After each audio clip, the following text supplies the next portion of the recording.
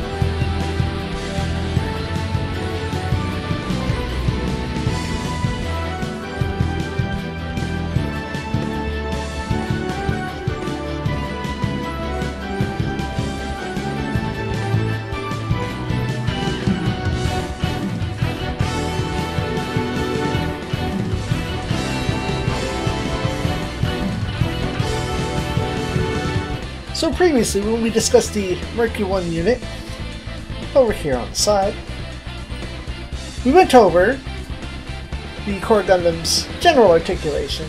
Nothing different from any other Core Gundam. Head wob,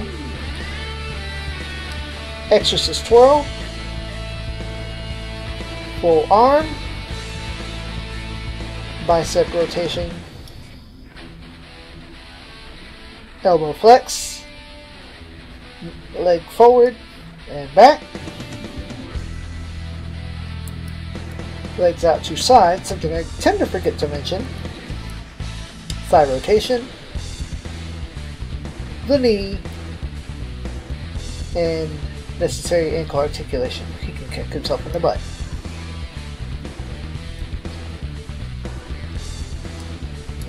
Get that arm set right.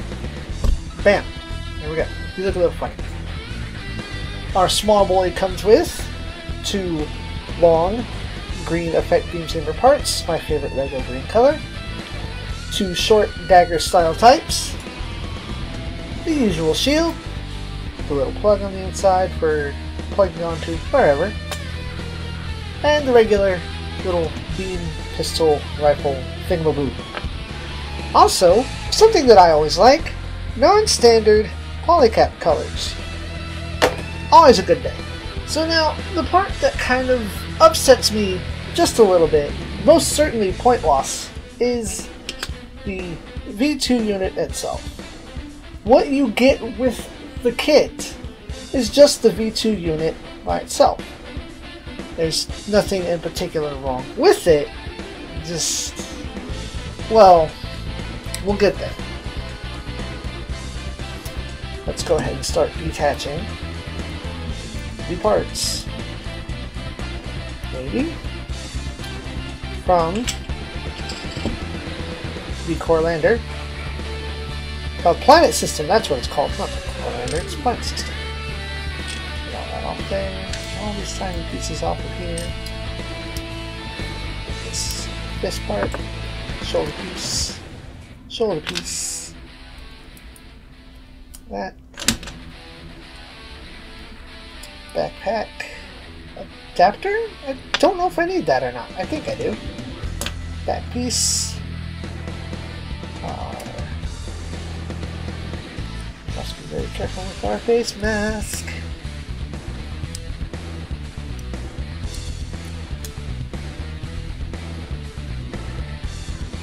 There it goes. And our body parts.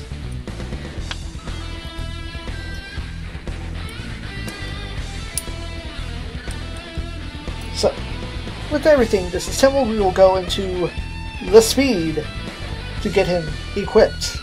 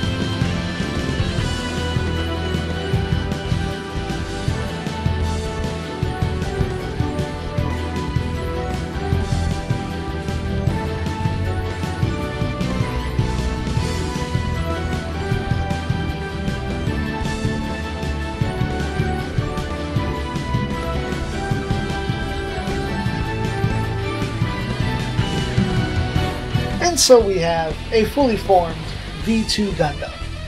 Now, naturally there's nothing wrong with this. Like, the articulation remains more or less entirely the same. Full rotation up here. Oop.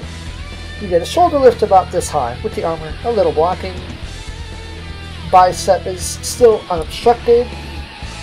You do lose like the tiniest bit of arm flex, but that's only because of the armor. Your legs still get front kick, but of course lose all that back kick. Then, well, that was my fault. He can still kick himself in the butt, so you get a very hearty knee bend. That's my own fault for knocking that off. It didn't fall off. It was the way I was told. At the foot here, you also get full flattening power. It's very impressive. So, unfortunately, I've already discussed the accessories that he comes with. He has his beam sabers, his shield, and his gun. Bandai, and all of the wonderful things that they do for us, have chosen that all of the Core Gundam variants will only come with the armor. Your Mars 4, your V2 only come with the armor and the stock Core Gundam sword board that they all come with. They have requested that you make an additional purchase to have the V2 weapons, which is the same problem that you have for the Mars 4, which is the same problem we get for the Mercury 1. I'm pretty certain that the Jupiter comes with everything you see in that box, and that's not a model that I own.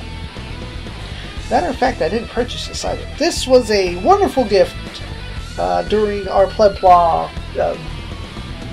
what is it called now? Secret Santa exchange. And I do appreciate that I got this, because it gave me an extra Core Gundam for the set that I did want.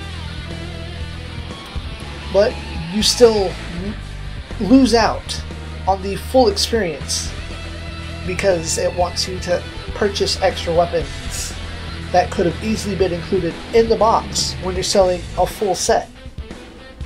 I don't get it. I don't get that. I just don't. You gave the Earth 3, you know, a hefty gun that attaches to its included stuff, but you didn't give the Mars 4 or the V2 their weapons. And then, as opposed to making one purchase for the Mercury 1 armor and the Mercury 1 weapons, you instead have to make two separate purchases. It's unfair, but marketing. I am not a marketeer, I am just a plebeian that likes giant robots. So unfortunately, due to that, the V2 armor, not the Core Gundam itself, but the V2 armor is going to go in the back row. In this case, this is not a kit that you would regret buying. It's not a bad kit, but it's certainly something that has no problem sitting in your backlog, or if you have hearty amount of kits and you have to like position them in a place, this one's definitely going in the back row. If you were a unit in a video game, you would use it when you have to, but you don't really see a use for it otherwise. There are better units that you can field on that stage. But as such, I thank y'all for watching. Stay tuned for more model kits, and more of this shelf, and more of my giant robot antics. And as always, SIEG ZEON.